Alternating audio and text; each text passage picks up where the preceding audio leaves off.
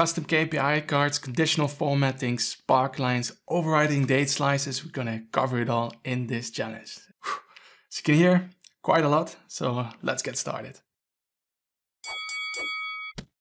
Welcome to How to Power BI. My name is Bas, and if you're looking for ways to improve your Power BI skills through challenges and info videos, then make sure to hit that subscribe button to stay up to date. Let's dive into Power BI and have a look at what we are going to build. So you see here a report page with some analytics for a Facebook marketing campaign. Now the focus point are these KPI cards that you see here for the click-through rate, the clicks to enquiry, and the enquiries to purchase conversion. Now as a starting point, we have all of the other visuals except those KPI cards. So let's build them together. Let's build these custom KPI cards. Let's start with the normal card visualization. And we're going to visualize the click-through rate. So this measure is already there. I'm going to add it to the card. And then under formatting, we can get rid of the category label because I only want to keep the number itself. I'm also going to get rid of the background. Okay. And I'm going to make the data label just a little bit smaller. So I'm going to choose as a text size 28. So now we have here the click-through rate. However, we don't know whether it went up or down versus the previous month. So what I want to do is place a little icon right next to it that goes up if the click-through rate this month was higher than previous month, and a downward arrow if it went down. All right. So I'm going to create a measure first. Now let's name this one click-through rate, month-over-month icon. Now first I want to have two variables, one that's going to contain the icon for when it's positive, so we had a positive growth rate, and one variable where we're going to have the icon for when it went down. Now to return a certain symbol, you can use the unichar function, so it returns the Unicode character. Okay, and now we just have to pick a symbol. Now just do a quick Google search, unichar characters, and that gives you a full overview of all of the different characters that there are. Now we could use, for example, here these geometric shapes. This 9650 for it to go up, and over here the 9660 for when it goes down. So I'm gonna type those over here. And now as a result, we can then check if the click-through rate from this month is higher than the click-through rate from previous month. Now, if it is, then we want to have the positive icon, right? And if it's not, then we're going to have the negative icon, right? All right, so now let's finish with the return statement and return the result. Now I'm gonna simply duplicate the card that I have there and place it right next to it. And I'm just gonna replace the click-through rate with the click-through month-over-month icon. And also here, resize a little bit. Let's see if that works. So if I switch, for example, here from October to November, you see over here it went up. Now what is still missing here is a frame around it and a title of the KPI name. Okay, so I'm gonna insert a text box. And here I'm gonna type in click-through rate. And let's put it in the middle. Let's make it a little bit bigger and bold. So now it overlaps the card visualization. So what you can do is go to View, and then make sure that you see the selection pane. And then here on the right hand side, you see all of the elements that are currently displayed on your report. And here we can, first of all, group them together. So I'm going to hold the Shift key, select all three of them, and then click here on Group. And this is going to be my click-through rate card. Then over here, the text box, that is basically my background and header. And I want this one to show at the bottom. And then we have over here the KPI number itself. And we have over here the icon. Okay, so let's also apply a little bit of shadow to this card and continue. Okay, so we can see over here the KPI number, we have the trend versus previous month. However, we don't know the actual number from previous month. And I would like to add that as well. So I'm going to create another measure for this. And also here we can name this one click-through rate, month over month. And over here we have the comparison text. So I want to say versus, and then add to this the value from previous month. Okay, so I can just say I want to have click-through rate previous month. This measure is already there. And then we can decide on the format. So here I want to have a percentage with 1 decimal. And then in the end, we can say something like previous month. So also here, I'm just gonna take one of the other cards and then copy it, click right next to it, and then paste it right over it. Let's resize it a little bit. So I'm gonna go over here to formatting and then data label. I'm gonna put the text size to 14. And instead of showing the number there, I'm gonna take the comparison text and place that one on the card visual. Now I'm missing over there a space, so let's add it to our measure.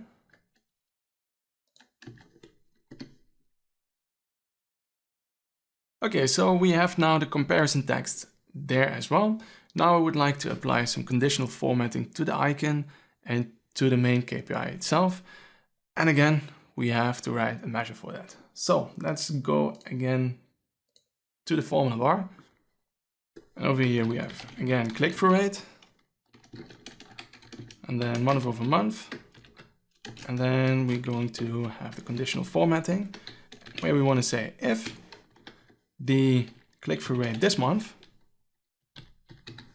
is higher than the click-through rate from previous month, then we want to return green. And if not, then we want to return red. Okay, so instead of green and red, of course, you can also use hex codes if you prefer. So now that we have the measure, we can simply select the icon and then go to formatting. And then here we want to apply it to the data label itself. Open up the conditional formatting pane. And then here we can say that we want to format by a field value. Now we already created the measure. So let's select that from a list and click OK. And ta-da! It is green. So then we can do exactly the same for the number. So again, go to formatting, data label, conditional formatting, and over here by field value. And then also here select the conditional formatting measure. So if I switch back to the previous month, October, you see downward arrow and everything shows in red. Okay, so now we are almost there. But I would also like to have a sparkline in there. Now, a sparkline is just there to show the trend. So not only versus previous month, but versus all of the other months, so that you have a little bit of a better idea how that KPI number compares to all of the other months, if there's an upward trend or downward trend. To create a sparkline, we can make use of the normal line chart, or we can also go for an area chart if we want to fill down the whole area underneath the line. Now here we have on the x-axis the date, and we want to visualize the click-through rate. And you see we only have here one dot. And that's because of the slicer that we have at the top, where we have a selection on October at the moment. Okay, so one thing I could do is select that slicer, go to Format, Edit Interactions, and you see, then it shows me all of the months. However, it also shows the months after October. And that's what I do not want to have. Okay, but for the moment, let's leave it as it is and clean it up first. Okay, so I'm gonna remove the title, also the titles on the y-axis and the x-axis. Okay, I only want to have the area and the line itself. Okay, so I'm gonna go to formatting for that area chart. Okay, so let's remove all of the titles that we have for this area chart. Okay, so I'm gonna go to formatting. And then here, the x-axis, we can just turn it off.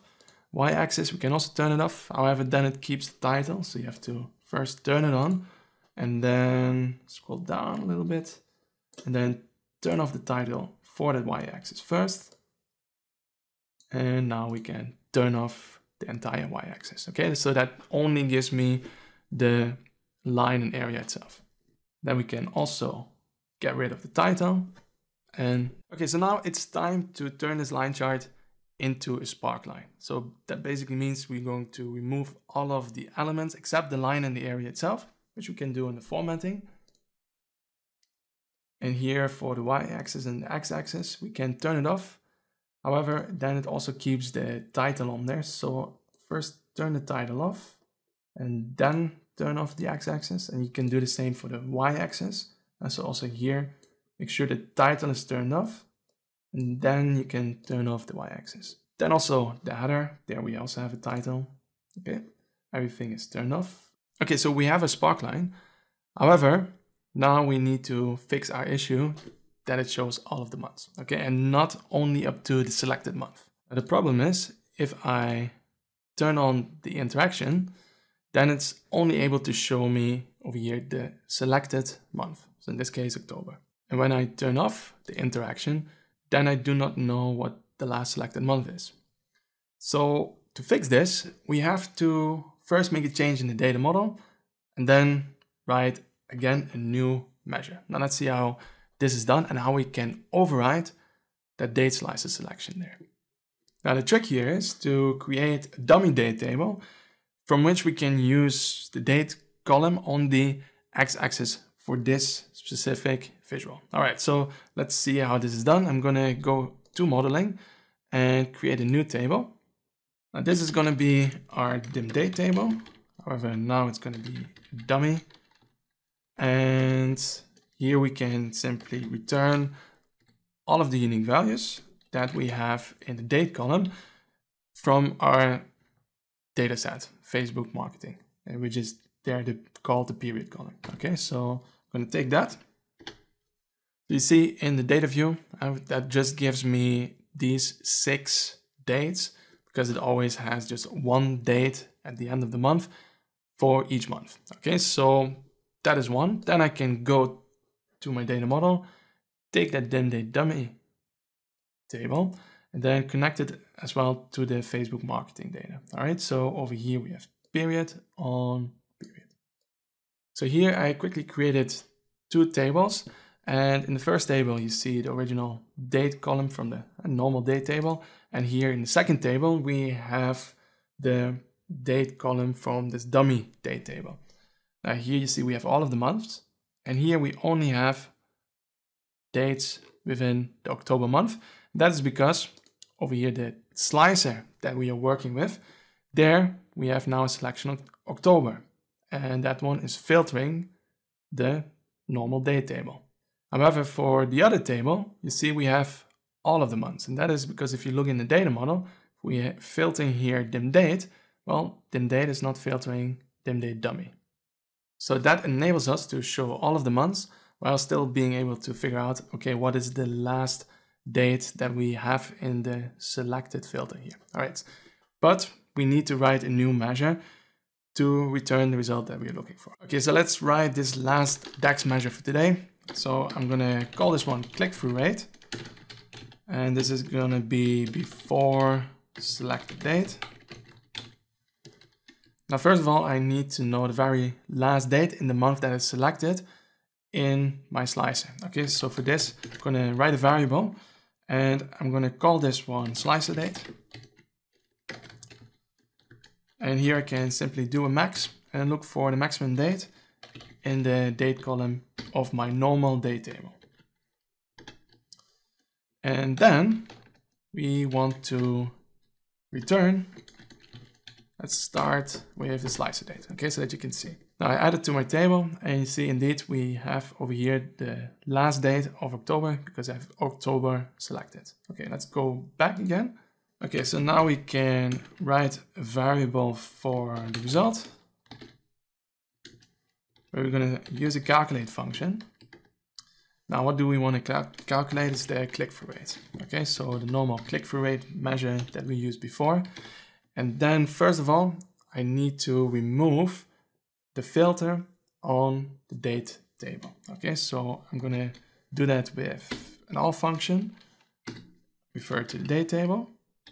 Okay, now we can put a filter in place on our dummy date table. Okay, so I'm gonna use a filter function, and over here we're gonna refer to the dummy date table, where the date, which is in this case called period, okay, needs to be before or equal to the slicer date. All right, let's close the filter function and the calculate function. And then also return the result. Now if I then also update it to percentages, you can see we are only returning the values from October and before with the corresponding percentages. And if I switch now over here from October to November,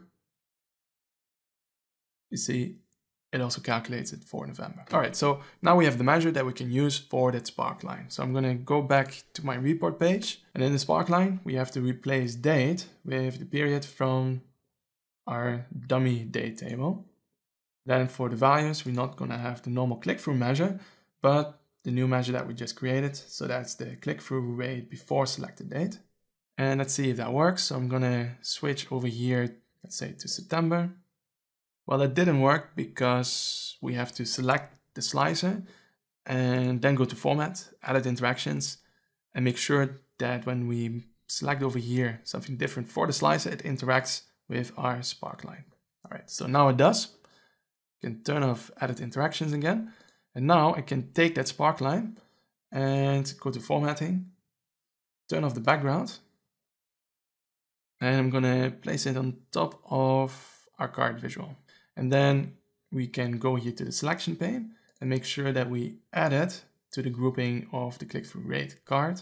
So over here, this KPI I still need to rename to comparison text. And over here we have the sparkline.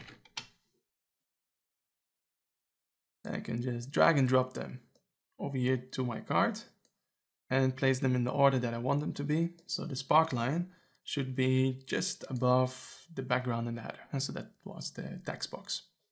Okay, so now we have to position everything a little bit better, make the sparkline less high, maybe make the overall card a little bit smaller, just so that everything looks a bit nicer. Okay, so after playing around a little bit with the formatting and positioning of everything, there you go. Here we have the custom KPI card, finally. Now to do this for clicks to inquiry or inquiries to purchase, well, works of course exactly the same. So I've already done it quickly for you, and there you go. This is the end result. Maybe just one more small note, and that is you also want to make sure that for every element that's on this KPI card, you go to format and then edit the interactions so that it doesn't interact with the other visuals when somebody clicks on it.